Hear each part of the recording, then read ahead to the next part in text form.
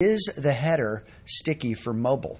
And we go back and forth on this because there are pros and cons to this. A sticky header, let's define it first, is when you're on a mobile device, so you're on something like this, and someone starts to scroll down, they lose the things that are so good that are in the header, like the phone number, the navigation. So one option is to have a little bar of pixels there that don't roll up with the rest of the page. And we call that a sticky header. So there are pros and cons to this, and you can kind of think about this and test it out. But our rule of thumb is if you have a primary call to action that you want people to do, you can keep that in view during the entire visit by having it in that header. Back in the day when we started building landing pages, we would do this with forms on the page. We would keep the form in view because we knew how important it was to keep that form right there in front of someone.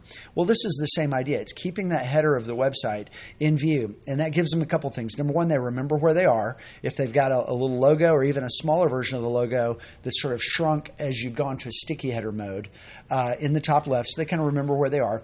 They might have a click to call phone number and maybe a button to take action, like a free estimate button, and then maybe a little link like a hamburger menu, and more people are going now to 2 lines instead of 3, so it's more like an equal sign menu, but I'll just call it a hamburger menu. I like hamburger. But that little 3-line thing in there that tells people menu, that's a good sticky header. And if you want an example of this, look at nashpainting.com. Yeah, this is a site you designed, Michael. Yeah, right? that's one I did. That's the last website I think I ever designed.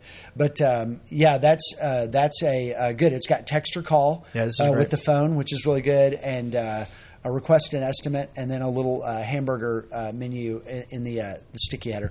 So I like that. I like that model. We've actually gone back and created a wireframe of that website based on one that we had before when we were designing, but sort of refined based on some things we've learned.